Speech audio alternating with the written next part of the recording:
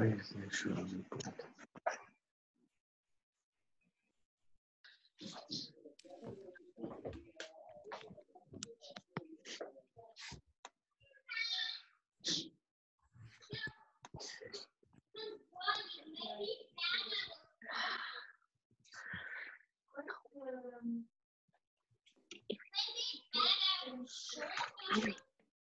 aren't people I know.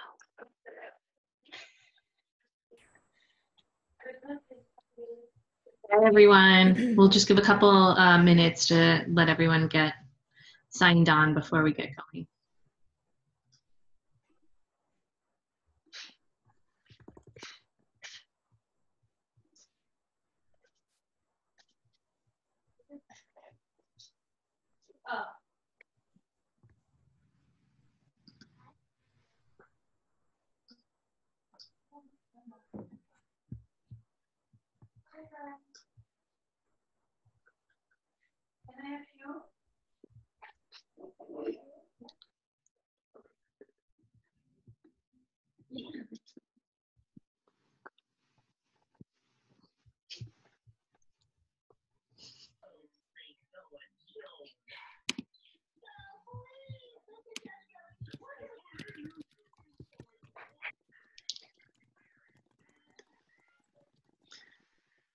All right, I think folks will keep joining us, but let's get going. Hi, everyone. Welcome back. I'm Leita Youngren. I'm the VP of Marketing at Triple C, and just a couple quick announcements. One is that next week, we're actually going to move this call to Wednesday at 3:30, and I hope you'll also be able to join. We'll send out invites and we'll post it socially, but on Thursday, we're pretty excited because Danny Meyer is going to join us, and we're going to have a fireside chat between him and Jonathan Morris, our CEO and founder. So hopefully you can join that as well. That'll be more of a webinar style. But we don't want to lose this format and the networking and everything we're learning from each other. So we'll continue to do so just next Wednesday, and we'll be sure to remind you. Another just housekeeping note, when we want you to all participate as much as possible, just if you can give a quick intro, tell us your name and where you are from, and if you are associated with a restaurant, it's okay if you're not, or if you're furloughed, but we just would love to know a little bit more about you and frame of reference when you're speaking. And with that, we're going to continue our discussion on reopening and how we're navigating this, and any standards that are in place, and how your venues are moving forward. And if we can just have a quick intro of the Triple C folks on the phone, just that way you might know some. I don't know who wants to begin. Rachel?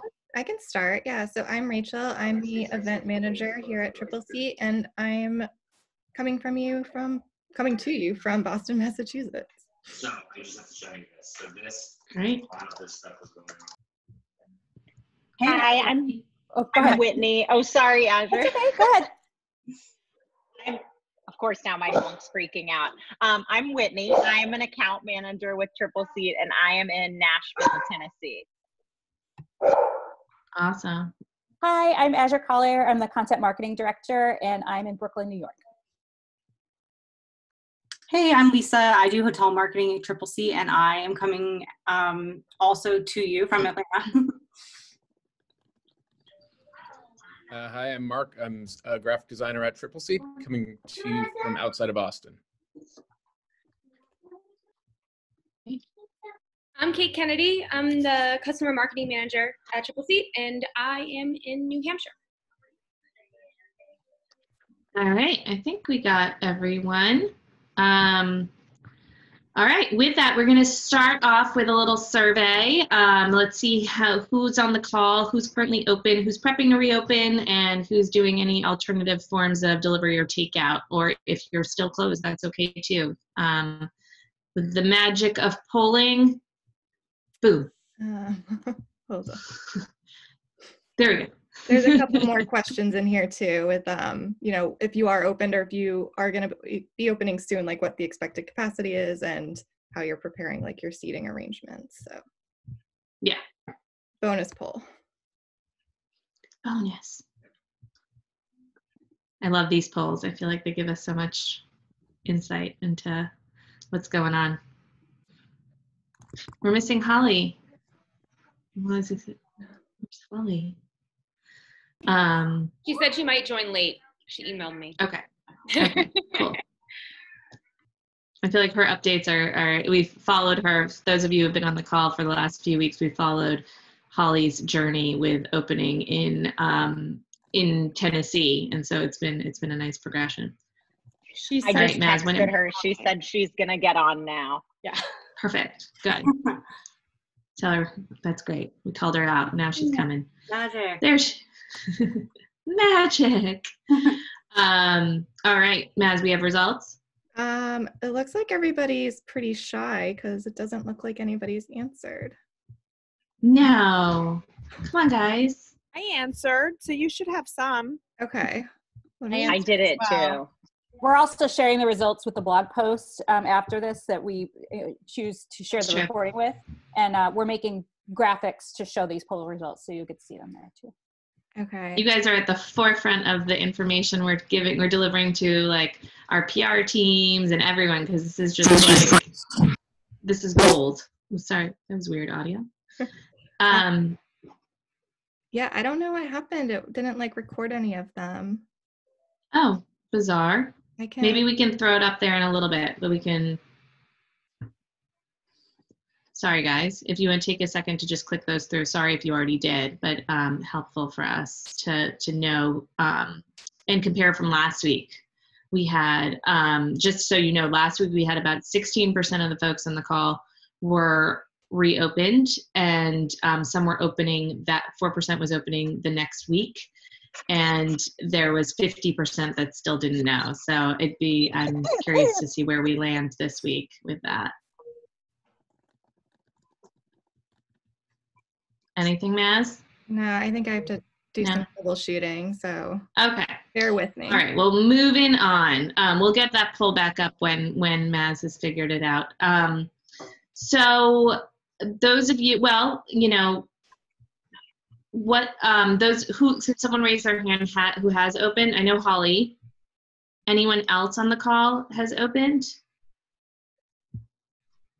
I have, but I'm kind of a different kind of case. I work for Panera, so I have mainly like takeout and delivery to begin with. And we still doing like catering for like hospitals and like the testing sites and things of that nature. Angelica, where are you located? On Long Island. Okay. I have a question, Angelica. With your catering and delivery, hi. Angelica and I used to work together.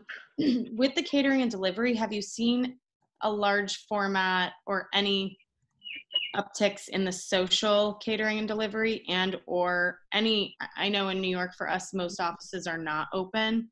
Right. Only essential workers are going in, so maybe you're getting catering orders there, but have you seen any different trends in the sales groupings? Well, obviously mainly like medical right now is what's ordering. We're still getting some offices that are ordering, but groups under 20 where they have like social distancing in place within the office, where they would normally be like 100 plus. Otherwise, I'm not seeing any social really, except for people that place orders like for their families ahead of time in catering, but that's not so much, you know, it's not any majority of it. And does Panera do all of the delivery on their own, or do you use services? And if you use outside services, which ones would you say are the best? Because I know New York City is trying to pass that regulations on third-party fees, because some of them are 34% and they're really killing us restaurants. So yeah, it's crazy. We're hoping it goes down to that 20% while the restaurants are closed. So we use like a mix. We have private like delivery services that we use. It depends on the area. So like Suffolk, Nassau, we have people in place that work for us that do delivery. And then in the boroughs, we have private services that we use that provide the delivery service for us. And they're more reliable and we have more control of the information as opposed to like a DoorDash, which we've tried. But their fees are crazy and they're not so much last minute. Like you need to get those orders in, say by like 3 o'clock the day before, when a lot of our business is within like a 12-hour range. And you think the private services are better within like that same, like I want to call tonight or I want to call at 2 o'clock for a 5 o'clock order? And would you be willing to share any of those companies? Yeah, I'll share with you who we use. Oh, amazing. But I think they're a little bit more like white glove kind of service. Like we even have people that we've formed relationships with that were Uber drivers for us, that we just use them now because we know that they're dependable. And instead of them getting charged through, paying out a portion of what they make to Uber, us paying that commission, we just put out the middleman and we pay them directly. So And that's they're always an option. insured, right? So like Panera doesn't carry that insurance either. Right, exactly. That's huge. Yeah, definitely. That's super helpful. Thank you. You're welcome.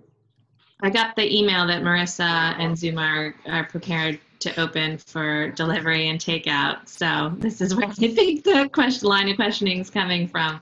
Is that for all of your properties, Marissa, or just New York? New York, Miami, and Boston. New York just started on Wednesday. Miami and Boston have already been doing delivery. Our Vegas location, Rebecca is actually on the call, but that's in the Cosmopolitan, which is we're kind of dictated by when they open, I think, unless Rebecca jump in if you have any more information on Vegas. No, yeah, as of now, we're still not allowed in our building. So Las Vegas is actually open. So our restaurants are open. It was a crazy Mother's Day weekend. There was reports all over. It was really interesting. So local restaurants are open here at 50% capacity, but the strip is still shut down. So casinos and hotels are still not permitted to be open yet. Yeah. So Holly, update. Sounds like, it looks like Holly has finally a day off and she's not in the restaurant today.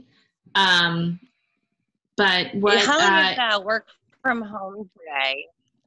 That's great. So your week, this is your third week, right? That you've been open? Yep, it's our third week open. It's our first week for our Nashville stores, which has been very unique because our Nashville stores have not done as well as the other stores have since opening, mainly because Nashville is pretty much office buildings and tourists, and people are still staying at home, obviously, and people aren't traveling. So like the first 2 days that we were open, we did what we do on a normal lunch in those 2 days. So we're still pushing the to-go packs and the delivery as much as we can. Where the other stores, like our store in Franklin, had an awesome Mother's Day. We were only like, I think $1,000 or $2,000 under what we did this time last year for Mother's Day. Wow, that's really incredible. Yeah. Was anybody? So it's been very unique. Sorry, go ahead, Holly. No, I was just gonna say it's been really unique because the one thing we're noticing is our slower stores that are in our more suburban rural areas are doing better because people are at home right now. Whereas the stores that usually do really well, like Nashville, are struggling right now. As you can see, I'm playing ball with my dogs. Are struggling right now because of our location. That is interesting. Whitney, you're also in Nashville, and Whitney works with Holly, but are you seeing with other customers in Nashville, anyone that's open, have you had feedback on this as well? Is there still more of the takeout delivery model that's more successful than dining? Is anyone dining in? What are you hearing? Yeah, so Holly's my main Nashville customer that's reopened. I have some that are reopening the end of this week. So we'll see how they do. Some of them had opted to close entirely and not offer takeout in the meantime. So we'll see kind of what happens. I have a number of locations throughout Tennessee though. in the other big cities and in some of the more rural areas like Holly has too. So we have a larger group that's got 17 locations throughout Knoxville mostly, and some surrounding smaller cities. And they also have an event venue. So that's been really interesting to see what's happening with them. Their restaurants, similar to Holly, like they pivoted pretty well with the takeout, and they are seeing people coming in. Even in Knoxville reopened a little bit about a week or two before Nashville did. So I think people have like kind of jumped on board with that, and they are willing to be out and about and are not super scared. Their event venue though, they have, and just for their events in general, so away from that a la carte dining, and I don't know if anyone else has experienced this, but they've experienced a lot of pushback from very pushy mother of the brides, social clients who are, now that things are reopening and we're seeing what those events might look like that are going to take place and how many people, they have people being extremely pushy about, okay, well, a wedding's technically a gathering and I can only have 10 people, but what if you go by the 50% capacity rule? So can I have 150 if your whole venue takes 300? And she's been really navigating just like ethically, if they really want to take that on, if they want to put their staff in that position. And then they have also experienced, and this is just like, there's just crazy times. It never ends. There's people venue shopping based on county restrictions, because she has things in multiple counties and people are like, the same people will ping her for the same event, and they're venue shopping based on the county restrictions. So I think like when one door, like it's just a revolving door of new issues we never thought we'd have to deal with. But I think that's something to start thinking about, because obviously some of these pushy or social clients are already thinking about it, and where you can't go against the law, obviously, but kind of thinking about how to get ahead of some of those pushy clients. Right. We're dealing with that too, because one of our restaurants. Oh, sorry. No, go ahead, Holly. I was going to say we're dealing with that too, because one of our restaurants has a venue on top of it, at the second floor, and we had one pushy mother of the bride this week that was like, well, if it's 50% capacity, then you should be able to seat us in the upstairs. And we did tell her, it's a venue versus a restaurant. But not only that, we sat down as a company and said, well, what's the right thing to do? There's a restaurant here in Whitney, I don't know if you saw it on Facebook, that got smashed on Facebook over the weekend because they opened and they were serving from the bar and there were pictures all over of not social distancing, and they've got really bad backlash about it. And so we sat down as a company and said, well, what's the right and wrong thing to do? Like, technically, yes, we could seat these people upstairs and do it as a restaurant with, 6 feet apart, 6 per table, da-da-da-da-da. But then at the same time, is it safe for our staff? And what will it look like if someone takes a picture and posts on social media? Right. And that's been our big thing right now. And the same thing is, we've had a couple of weddings the end of this month that said, well, instead of having it at the venue, we'll do it in our backyard. Can you cater it? And we said, yes, we could drop the food off, but we cannot have our staff there, because we felt that it wasn't right to put our staff in that situation where they might not feel comfortable if people aren't social distancing. It's interesting. That's actually, we've seen, this past week, it's not a customer specifically, but we've seen these ideas of these micro parties floating around where it's offsite catering, the restaurant bringing you a package deal with, whatever X amount of food for 6 to 10 people in a safe, on their own. It's offsite and including a server. So taking the events offsite and bringing them to you, but it would include staff. And And I think that that's not necessarily a right now. It might be more of a summer proposal, but it is one way once I feel like the parameters are clear. But again, you bring up a good point. You don't want anyone to be not practicing whatever needs to be done right now, given the state parameters. So it's tough. It's tough to make this work properly for people on site or off site. But it'll be interesting to see how that goes. I mean, as things maybe loosen up a little bit, I think it will be one way maybe to have an offering and not lose all that on-site event revenue by taking it off-site and having people controlling it in their own homes. I don't know if any of you are setting up, preparing for those types of situations or packages.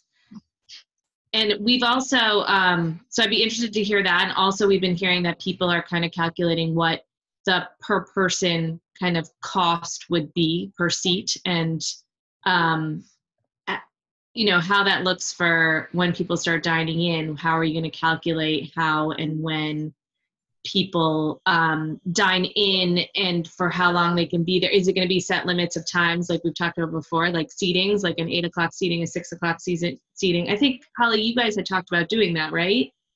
Like different. No, I think that was Zuma or somebody, but that was something that came up. Or no, it was that company in Miami that it was the yacht. It was the yacht. Right. Timed like allotments. Slots. Like you got a number 1 through 30, boarded at 6. Right. 30, whatever. So is there anyone else that is that's thinking about how you're going to flip that dine-in business or that event business in sort of these ways? Zuma is waiting for the WHO and the CDC to kind of tell us what those regulations will be, whether it be timed seatings, whether it be you have to make a reservation ahead of time, or disposable menus versus a QR code. Whatever they're recommending and whatever those guidelines set by the state is what we will be following when that time comes. New York City has a little bit of time, obviously, so. Yeah. Is there anyone else on the call that's open? I see a show of hands, or no? Because our poll didn't let us do our work for us. So really, right now, it's only Holly is open, and Panera, you're doing a little bit. You're doing the takeout, Angelica and Marissa. You're starting that takeout this week. Yes, Miami's hoping to open on the 19th, and like the government will be in phase 1, hopefully. So that would be our first U.S. shop to potentially open, because the Strip is not opened in Vegas, just outside of the Strip. So I think those would be our 2 shops to first open. Boston and New York, I think, are still a ways behind that. Is anyone, as you prepare this, are you doing menu modifications right now? Thinking of ways that, I know Zuma specifically is a big share menu, right? Yes. So it's definitely being discussed. It's going all the way up to our founding chef, Reiner, because obviously, if you haven't heard of Zuma, it's a contemporary, modern Japanese restaurant. So everything we do is amazing. Thanks, Molly. Thank you. Come by for drinks when we open, not at the bar. So everything is served izakaya style, which is an informal, essentially like small plates sharing for all. There's no way in my mind on God's green earth that anybody's going to want to do that anymore. I see everybody shaking their head and agreeing. So we're definitely, it's been something that I've been there 4 years now, and it was a battle to get a plated lunch menu for like the road shows, but they're definitely rethinking all of the menu service styles and presentations and how we're going to be serving that, just because moving forward, even if people dine out, they're certainly not going to want to share. Something else I heard that was really interesting, and I can't remember if it was my colleague Rebecca Gillickson from Vegas, or I can't remember where I heard it, but a lot of people are looking at retraining all of their staff's body language, because everything now, you can't really see it. You don't know if you're smiling, laughing, happy, sad, like swearing at the person at the table, except for your eyes. So all their body language is really going to be communicating to the guests at the table. So a lot of restaurants I've been reading are retraining their staff's body language for service. That's so wow. Yeah. Think about it. Like when you lie, you might lean in a little bit more. You're not as relaxed. Like everything you do with your body is transferring that energy in your words and your thoughts. And in hospitality, that's sometimes part of the best thing you do at a dining establishment is everything they move and the way they present the dish and the way they make the flame come out and whatever it may be. We may not be doing that for a while. So I'm curious, I forget, but Holly, is your staff wearing masks? I'm sorry, the dogs were barking. What did you say? Is your staff wearing masks? Yes. Oh, yes. They Masks, are. gloves. Yeah. One of the cool things that my GM at Deacon's, which is our steakhouse, decided to do is she got dry erase marker, and that 6-foot line that we want to like keep the staff at, we put different movie quotes, and she just sprays it with Aquanet. So at the end of the night, you just mop it off and it comes right off. It's kind of fun because it gives the guests something to read, and it kind of gives a different type of experience because of that, where we can't smile. But it's funny you made that comment, because I would love to see any body language like protocols that y'all put out. Because I noticed myself, I smile at everybody. I'm really friendly. And when I'm walking up and down the street, I have my mask on and like I'm just staring at people because they don't see me smiling. So I started like doing the like chin up, like, hey, how you doing? Anybody drawing a smiley face on their mask? I heard I'm something that about with the their Cheshire lips. I'm that cat. person walking around Nashville just staring at people. So one of our sales managers was saying they have the Cheshire cat on their mask. If I find any of those articles about the body language, I'll definitely share it with Holly and Leita. I'm sure you could disperse it out to everyone and find it again. One of the things we started doing, because at Deacon's we also have a charcuterie plate, which, you know, it's shared with the guests at their own table. So if they decide to order it, it's fine. But it's very extensive. It has 3 meats, 3 cheeses, a bunch of sides. You have to explain it. So we got our staff laser pointers so they could point at what everything is versus where they used to like kind of glaze their hand over it. That's awesome. I also, on the mask situation, I was reading another article today about somebody I think it was a younger teenager designing a mask that had a clear space to it so you could actually read somebody's mouth or see a smile, or, you know, for people who might not be able to hear, you want to still be able to read lips, let's say. So I wonder if that might play into it as well in the type of mask that restaurants have. I mean, sorry, go ahead. Oh, go ahead. Just so my husband's in the industry as well, and we've been seeing a lot of brand opportunities for masks. Like, it's all about the masks. You can sell them. You can put your logos on them, different things on them. Sorry, my kids are in the background. You hear them. So anyway, I think that it's going to be really, really innovative and cool to see what people do. And I did see the same thing about clear measures, just to give that face and stuff. With Zuma, since we are Japanese, we do have some, you know, cultural respects that we can start really implementing, like bowing and just being gracious in different ways. But that, of course, doesn't apply to other restaurants. But I think that I saw that. I used to work for Thomas Keller Restaurant Group, so it was something with them. So I'll search too, and I'll share it back in with you, Marissa, and Loop and everybody. But I think it's definitely going to be something that we all learn a new level of silent service and silent hospitality, which is going to be interesting and kind of exciting. I mean, it's a new thing, a new venture. Silent disco is going to have its heyday.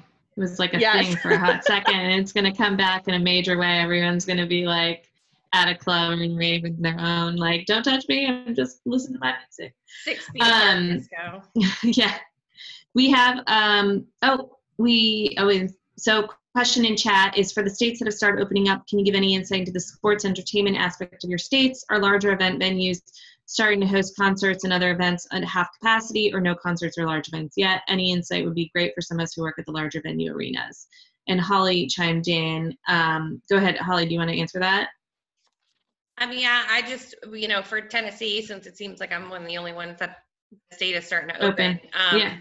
We are phase 4 is when it's over 100 guests, which technically every 14 days, if our numbers are going down, then we would move to a new phase.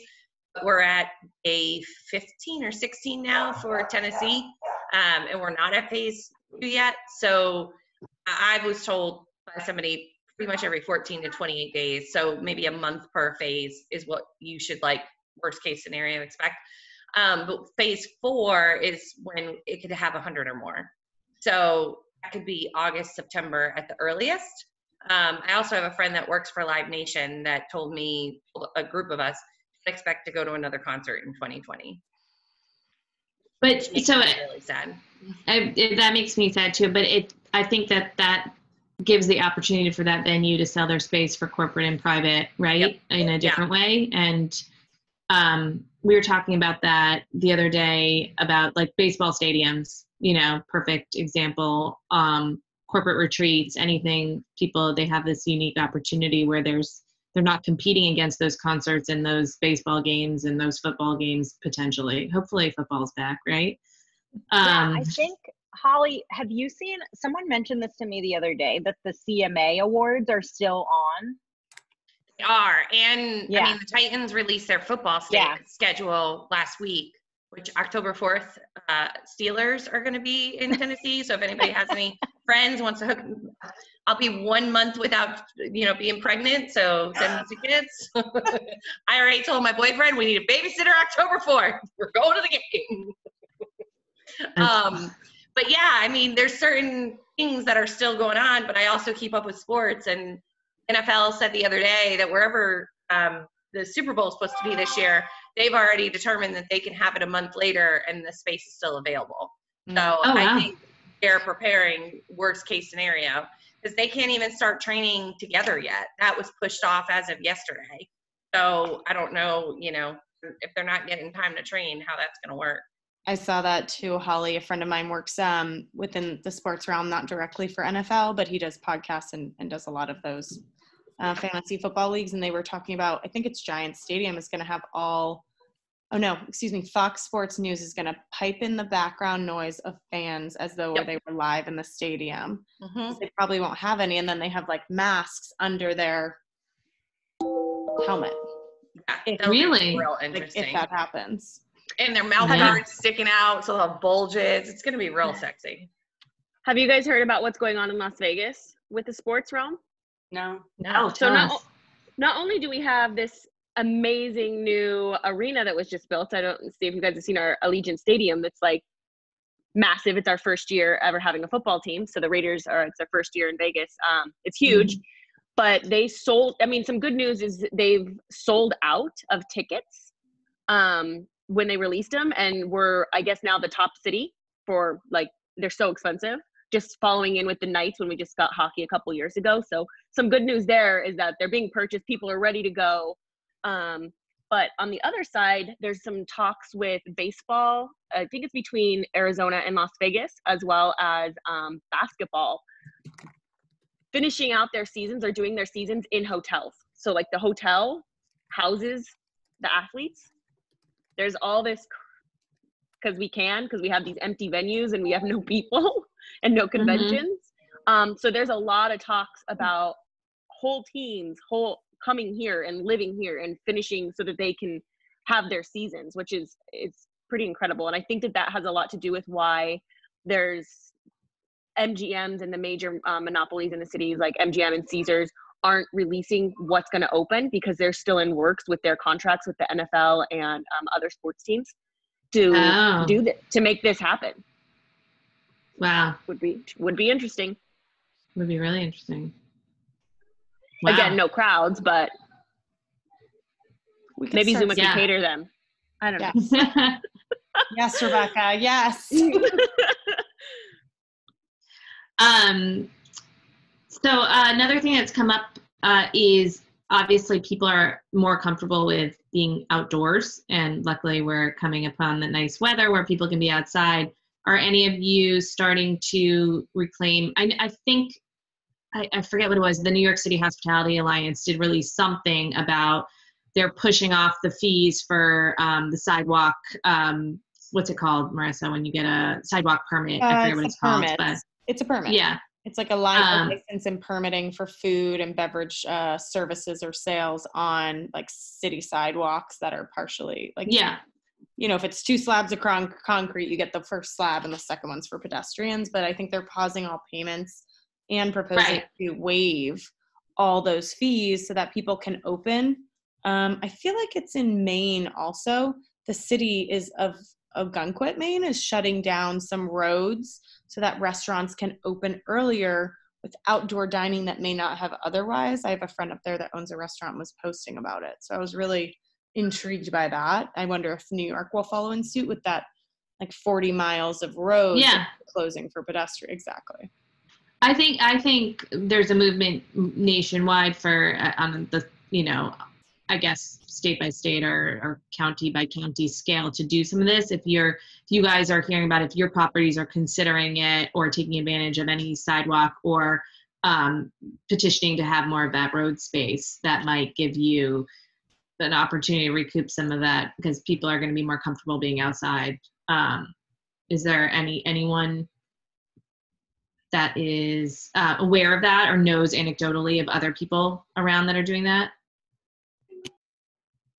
So they're talking about doing it in Boston.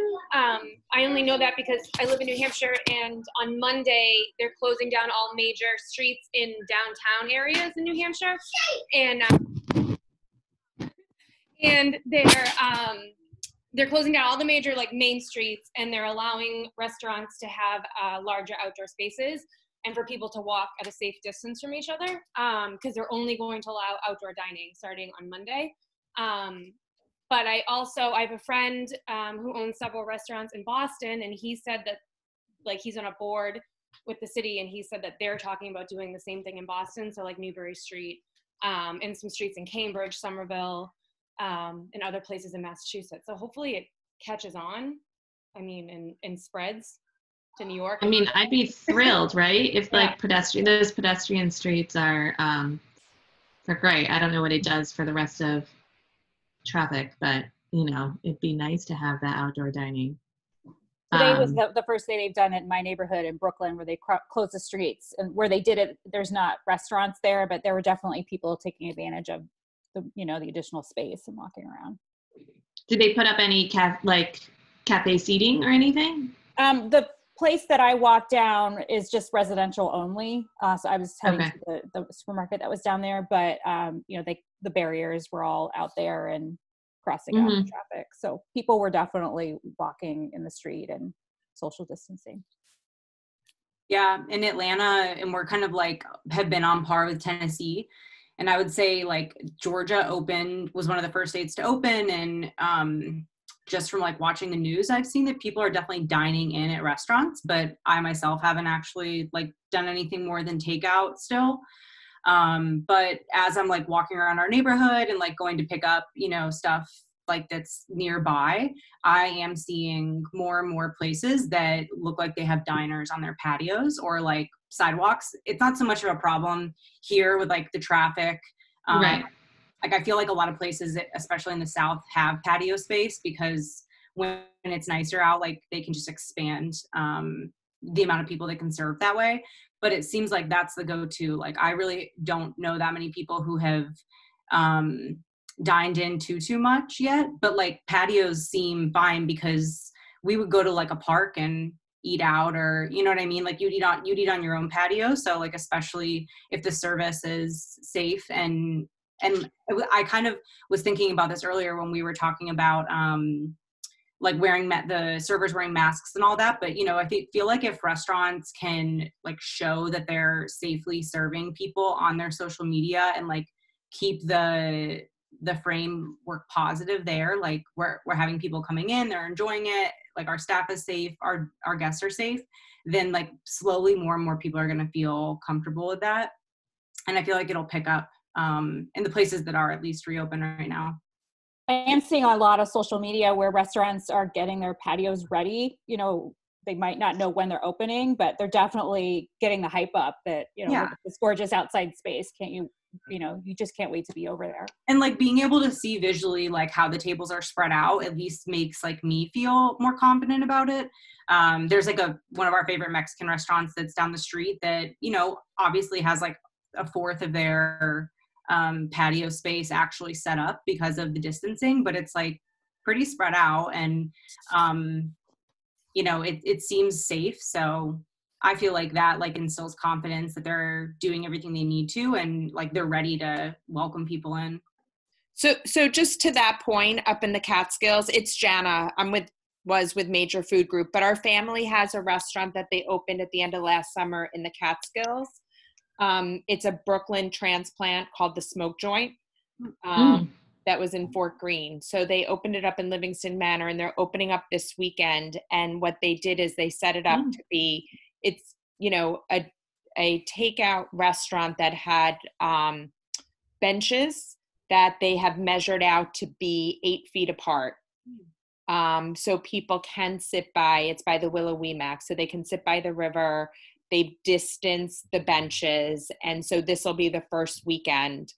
It's Sullivan County, which is still not an open county for dining, according to the governor, but they will see how it goes from a takeout perspective. And I can let you guys know next week how it goes. But just from a safety perspective, the consensus is that when, people do start to venture up there, the hope is that they don't bring the virus with them, because right now it's dormant there. Oh, wow. Oh, wow. Really? But we'll see what happens over the next week. And I can, let you guys know next week how it's going. That's great. Our guests wearing, I know. Our guests all wearing masks. Is that a question, Helen, for everyone that's open? They are only going to let people order if they have a mask. Nothing. They don't enter into.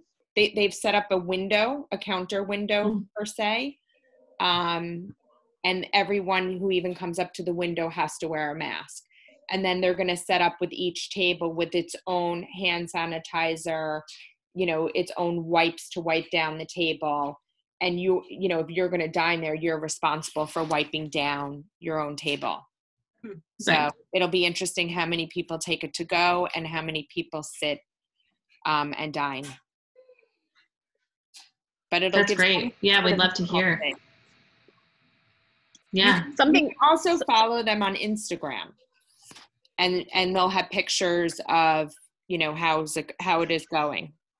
What's the name of the restaurant again? Smoke Joint Catskills. I'll send the handle through the chat.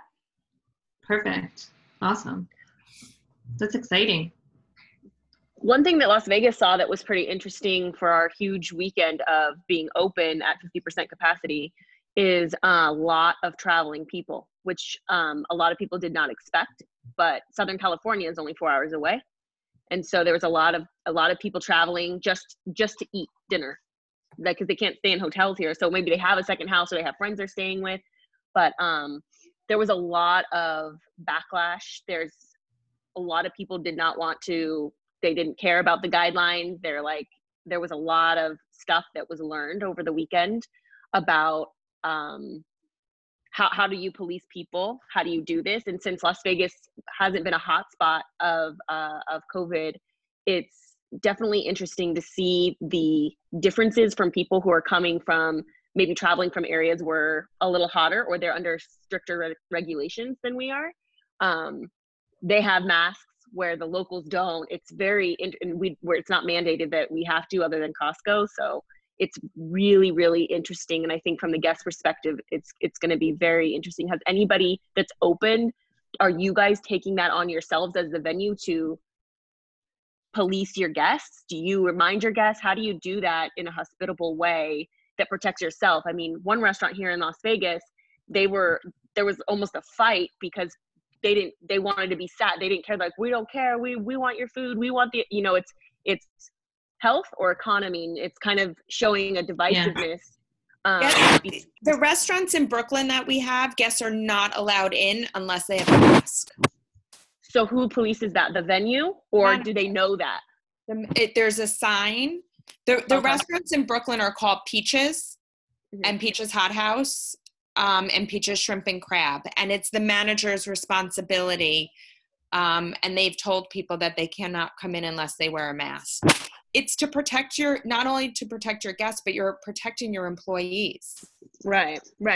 In Tennessee, the staff is required to wear masks and gloves, but the guests are not.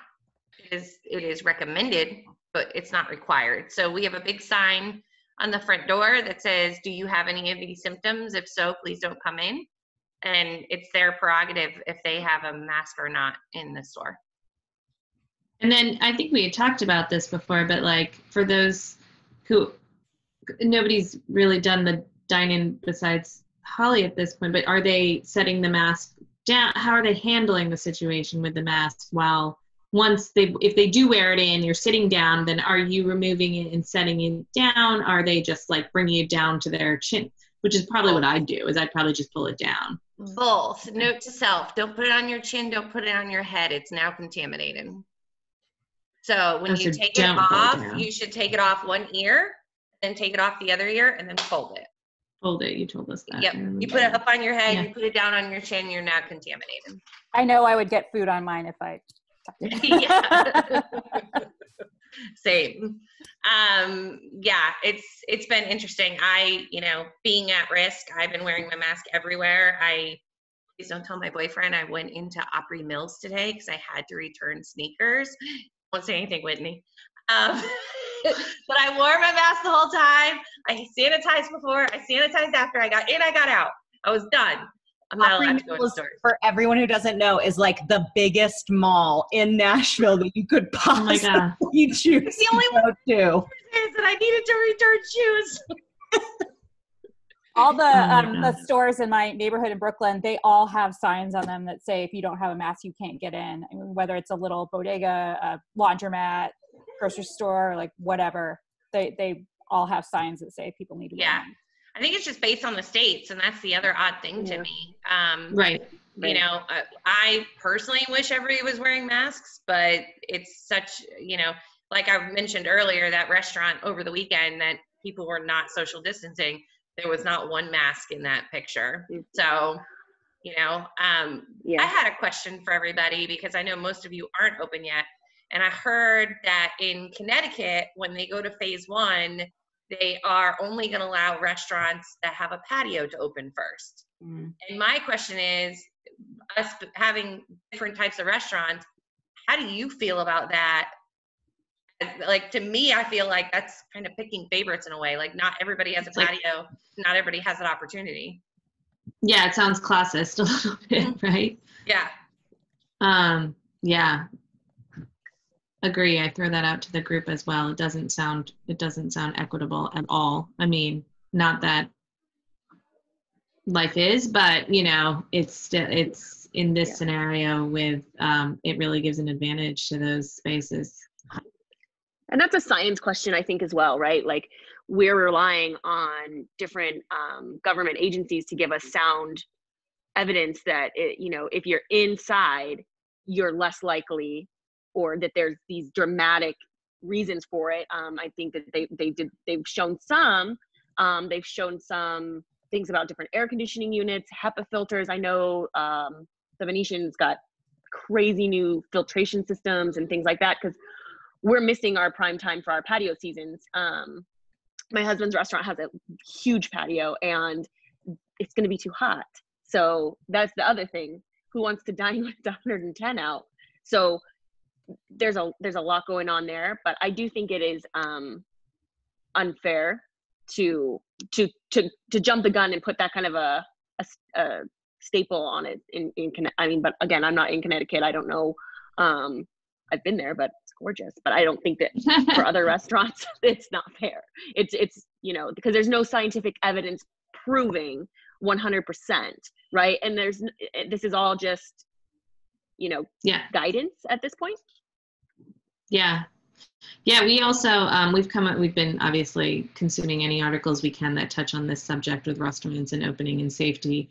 And I forget, Azure Kate might remember, Lisa, one of the articles was talking about the cost of opening. It might be cost averse to even open because of putting in those new HVAC systems, implementing all these extra safety measures. At what point, where's that, that measure of revenue that's going to offset that cost? I feel like we know this, right? That so many of these restaurants were operating in such slim margins that at what point can you recoup any of those costs? And I forget which article it is, but one of you, somebody who knows, maybe share it in the chat, but it was like the cost might exceed, the results. So it's such a sad time. And I don't want to, bring us to that side of it. I want to stay on the positive of reopening and all of us trying to find more motivating, safe ways to reopen without it costing an arm and a leg, but, and more sharing best practice on how to do that. So if anyone else has any other, I know we've touched in last week, there was a lot of questions about contracts and reshaping contracts. Has anybody else started to think about how you're dealing with event specific, about those force majeure clauses, those deposits? How are you handling those? Is there still leads coming in on the event side? We haven't gotten too deep on the event side today. So anybody, lead inquiries, aside from weddings and social planners, anything else, any corporate events coming in? Hey guys, my name's Alex. I am from Live Nation in Michigan. So hey, welcome. I wanted to just introduce myself because I haven't been on any of the other calls, but one of my friends forwarded this to me and I thought it was really awesome. So thank you, and I hope to be on the rest of the calls as well. Yay. But as far as our contracts go, we are allowing people to postpone if it's within the stay-at-home order, which we're still under in Michigan. So until the end of May is basically like under force majeure. And then just to basically like be like good partners with our clients, we're allowing some up until like July and August to postpone because we don't really foresee like being able to have like a huge wedding at that point still. So far we've had people still inquiring about 2021 events. So we're kind of just going and booking them as we can. And then people in the fall that are already booked are also asking about moving potentially to 2021. We haven't really opened that up as an option quite yet, but I anticipate in the next couple of months we will probably have to. Especially because like Holly said, you have to be in like the phases and we're not even open yet. So if they say like you can have a group of 100 and we have a wedding for 400, obviously it's not going to happen. So we're kind of playing it by ear, but honestly, we're just trying to get on every single call that we can with people across the US to try and like figure out what other people are doing who are already opening. So anyone else that has anything would be great too. I have a question for you, Alex, sorry. What is your company doing in this pivot time for events? And I would assume concerts, like everyone said, are canceled. I mean, if you were to do an at-home concert, it's like the ones we've been watching on TV. Are you doing anything for your clients internally that are more like Zoom, remote, virtual? So right now we're not, because we can't even get into the venue to do anything. What we're focusing on is what we're going to do when we're allowed, at least like just, some staff allowed into the venue, and then trying to figure out how to execute like some virtual events where maybe just like a handful of people come in and produce it, and then they can go ahead and stream it to their employees or something. But without really having the parameters from the government, like we don't really know exactly yet. Hey guys, I'm going to jump in here too. I work with Alex. I'm Bruce at Live Nation in Detroit. Alex, thank you for inviting me, and those that are on the call here. Pretty cool. So something that we talked about as well too, and I'd be curious to see, what are you guys pushing down to your teams in regards to, best practices in regards to what you're telling your staff in regards to face masks and social distancing and washing hands. If you guys have any guidelines you can share with us, that's great. We have third-party vendors that we work with. We're not a restaurant company by all means, but we do have a couple preferred vendors that have sent some really good decks over that have been, 30 pages long, and would love to see those. So that would be helpful. And secondfold, I would say we kind of discussed here locally to say, hey, you know what, you're in New York, you're in Tennessee. How do we do a regional event? And you have XYZ company that wants to do your party at, in New York, and you have branches in Chicago and Cleveland and Tennessee and Orlando. How do we partner together to be able to spread those, 400 people out between 4 different venues so we all can be working? So food for thought. Marissa looks like she wants to say something. Hi, Bruce. Yeah. Marissa with Zuma. We have 4 restaurants in the U.S. We've talked about timing things just because I'm working with our UK team to kind of coordinate a virtual cooking class for the UK, hosted by our chef here in New York. So we're definitely exploring different ways to record these virtual meetings, and then they can share it with their internal and have one go live and one not be live. Or you can book at different time slots if it's a live virtual webinar or a virtual cooking class in that regard. And then your question earlier about healthcare practices, we don't have a 30-page deck. I think it's going to be more like a hotel that would have that. For our restaurants, there was a memo sent out that anybody in Boston or Massachusetts, New York, Massachusetts and New York, we are required to wear face masks in public. So we were able to send a memo to all of our employees. Those that are not following and adhering to the WHO and CDC guidelines with PPE will be sent home immediately without pay and what's that word? Like frozen for 7 days. Gotcha. Wow. Yeah, because we're taking it very seriously, and we're implementing that regardless in I believe Miami as well, where it's not required. But we are trying to do our best practices, like Jana said, keeping your employees safe and then also keeping your guests safe. You only need one person to post a picture of you with your bare hands or your bare face. And I would never go back. I wouldn't even go to work if it was my workplace.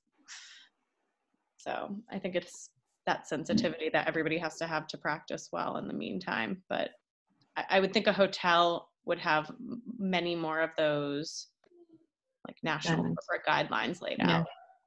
They do. The Venetian has put theirs out. I don't know if you've seen it, Bruce, out on media anywhere, but the hotels have, it's like an 800-step plan and what they're doing. My husband's been on like a 3-hour call in the background regarding the same and the different things that have to be done. They're also doing testing, mandatory testing. Everybody has to be tested. And I think because he's been in the building throughout this in the Venetian, I have to be tested as well. His company is going to test me and my kids for our antibodies and COVID. So it's kind of interesting. They're taking a lot of strides here, of course, in Las Vegas, because we don't have a city to support our industry on at all. Like I think similar to Nashville and a lot of other places that are very tourist driven primarily. Yeah. Is that the right word? Centric? I don't know.